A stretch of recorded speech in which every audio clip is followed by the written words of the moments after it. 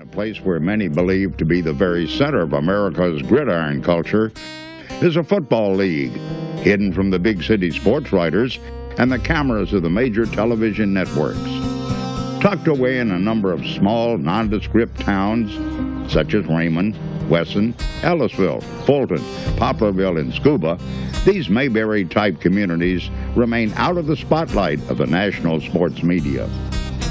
What started as a network of agricultural high schools scattered across Mississippi over 100 years ago became the nation's first two-year colleges. Today, the Mississippi Junior College system, called Jucos, consists of 15 schools, 14 of which field football teams.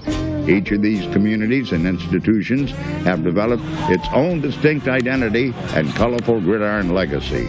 Over the many decades since the establishment of the Mississippi Jucos, an astonishing number of players have gone on to dazzle fans at major colleges and professional stadiums across the United States.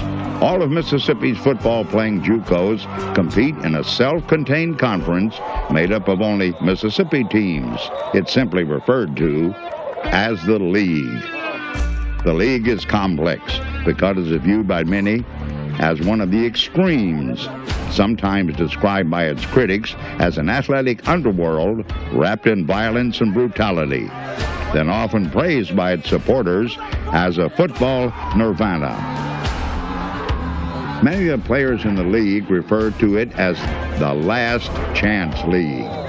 For those players coming out of high school who are considered by college recruiters to be undersized or too slow, or who are handicapped by academic or social problems, the league provides them with a chance to prove their critics' evaluation wrong.